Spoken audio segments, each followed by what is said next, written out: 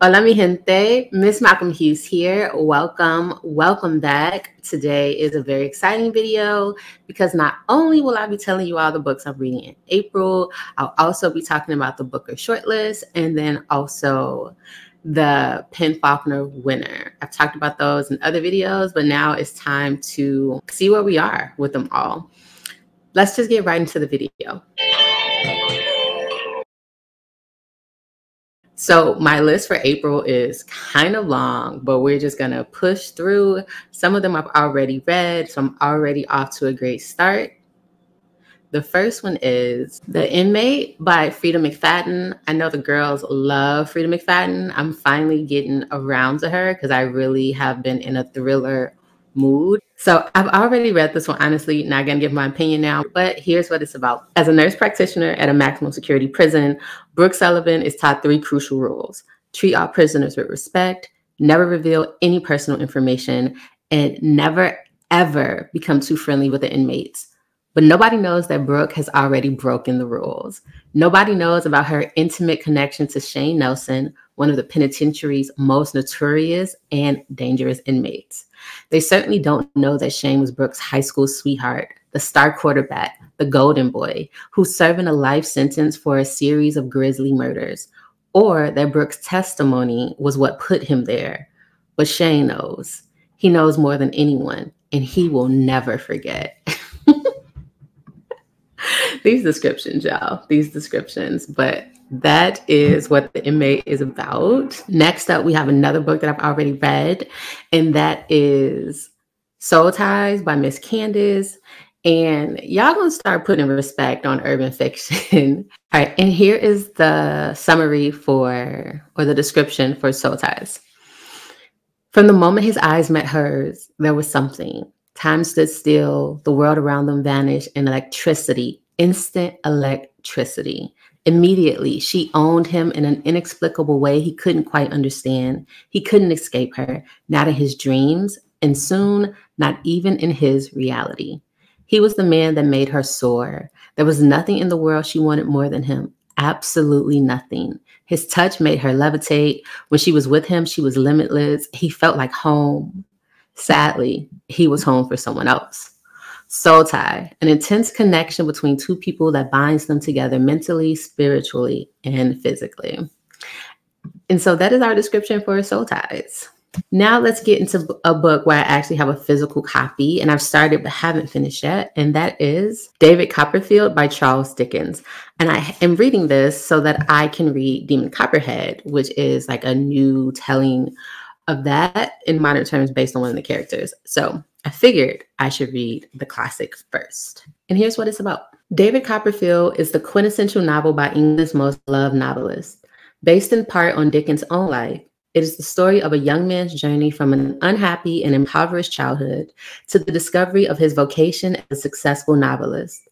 Among its gloriously vivid cast of characters, he encounters his tyrannical stepfather, Mr. Murdstone, his formidable aunt, Betsy Trotwood, the eternally humble yet treacherous Uriah Heep, the frivolous, enchanting Dora, and one of literature's great comic creations, magnificently impecunious Mr. Micawber, a character resembling Dickens' own father. In David Copperfield, the novel he described as his favorite child, Dickens drew revealingly on his own experiences to create one of his most exuberant and enduringly popular works, filled with tragedy and comedy in equal measure. You know what? I've actually started this one, and for it to be a classic, chapter 1 was actually really good. So I'm actually looking forward to finishing this. So next up, we have another book that y'all have just been ranting or raving about all over the internet, and that is The House of Eve by Sadiqa Johnson. I'm actually a few chapters into this book as well, but here's what it's about. 1950s Philadelphia, 15-year-old Ruby Pearsall is on track to becoming the first in her family to attend college. But a taboo love affair threatens to pull her back down into the poverty and desperation that has been passed on to her like a birthright. Eleanor Quarles arrives in Washington, D.C. with ambition and secrets. When she meets the handsome William Pride at Howard University, they fall madly in love. But William hails from one of DC's elite wealthy Black families, and his parents don't let just anyone into their fold. Eleanor hopes that a baby will make her finally feel at home in William's family and grant her the life she has been searching for. But having a baby and fitting in is easier said than done. With their stories colliding in the most unexpected of ways, Ruby and Eleanor will both make decisions that shape the trajectory of their lives. And so, like I said, I'm a few chapters in. I am enjoying it. And so far, it's looking like April will be a good reading month, but we shall see. And because I've already finished Soul Ties and am invested in the characters and what will happen, I will also be reading Saint Baptiste. And here is the description. In his new position as head of the Baptiste family business, Saint faces many challenges, but nothing could have prepared him for the challenges that came with dealing with the alluring Naoki child. She was the insoluble problem his big brother Jihad talked about, a problem that couldn't be handled with a phone call, a meeting, or by simply emptying his clip. Saint thought he'd never be faced with a problem he couldn't handle, especially where a woman was concerned. But he quickly learned that Naoki wasn't just some woman. She was much, much more than that. Naoki was trapped in what felt like a never-ending cycle with the same man, except he wasn't the same man. Not exactly, anyway. In many ways, he was, but in very distinctive ways, he wasn't. Saint Baptiste belonged in a category of his own. He made her feel in ways no man ever had, in ways she vowed to never feel again. But at the end of the night, when she'd awaken to a cold, empty bed, she'd be reminded of the ways in which he was just like the men before. For a while, him being the same didn't bother her. But when feelings got involved and she found herself wanting to venture outside of the box she put herself in, things got complicated. So I haven't started this one yet. I made the mistake of looking at someone's comment review, and they said that this one was better than the first one. And so I'm trying not to have hopes attached to that, but we shall see. I'm looking forward to reading it for sure.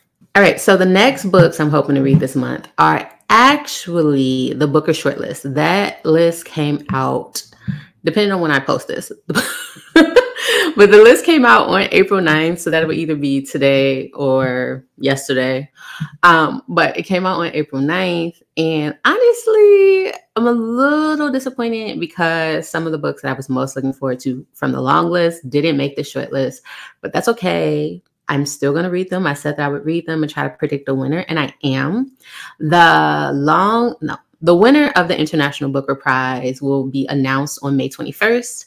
So these I will be reading in April and May, but let's just get right into them. For those of you who are looking for a full description of the book, watch my video with the long list. I read the full description for all of them. But for the purposes of this video and not making it too long, I'm just going to do the one sentence summary that the Booker has written up for each book on the shortlist. So here we go. So the first book we have is Not a River by Selva Amata. And it says, Selva Amata's novel is the finest expression yet of her compelling style and singular vision of rural Argentina.